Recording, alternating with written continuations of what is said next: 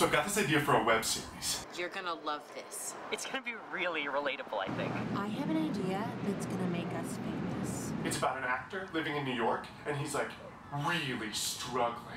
It's a reality series about me and my friends living in the same apartment because we're all so wacky and hilarious. It's about being gay in the city. I want it to be about online dating and all the craziness that happens with that. There's the pretty friend and the silly friend. The first episode can be about the time that my boyfriend and I had a threesome and did cocaine. And the friend that parties too much. So he's going on these auditions, and they're just not working out. And one of them is a yoga instructor. I just think that everyone on OkCupid will totally relate to this. And one of them is a babysitter. But then someone gets an STD.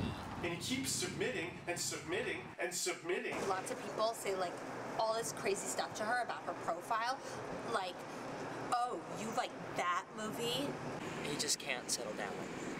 He can't settle down. Oh, I forgot to mention, he's also a waiter. That's what makes it unique.